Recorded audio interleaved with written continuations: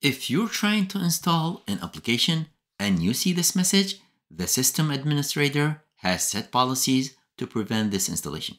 Keep watching and I'll show you how to fix it with a simple registry edit. First, from the taskbar search, let's type regedit and click on the registry editor from the result. If prompted, click yes to allow it. Now copy the registry path from the video's descriptions and paste it into the address bar at the top. And press enter. It should take you to the correct location.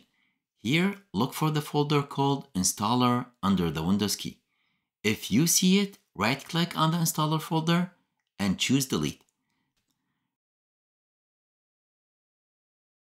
Now to recreate it properly, right-click on the Windows folder, select New, then Key, and name it Installer. Once you've created the installer key, select it, then right-click on the right side, choose New, DWORD 32-bit value, and name it Disable MSI, just like I typed it. Double-click on it and make sure the value is set to 0.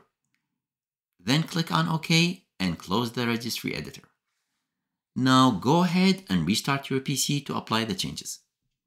Once your computer starts back up, you should now be able to install apps without the error message. Let me know in the comments if this worked for you, and if it did, please like and subscribe for more tech tips like this. Thank you for watching.